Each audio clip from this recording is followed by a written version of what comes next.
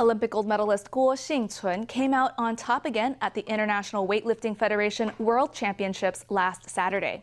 Competing in the women's 59-kilogram division, she won gold and defended her title with a total lift of 230 kilograms. She also won a silver in the snatch event with a lift of 100 kilograms, plus a gold with a clean and jerk of 130 kilograms. Kuo has now held the World Championships title for 4 consecutive years. Altogether, she's won 10 golds at the championships.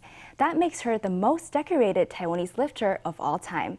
After the competition, Kuo shared her joy on Facebook and thanked her fans for their support. She said she planned to give her all to preparing for next year's Asian Games in Hangzhou, China.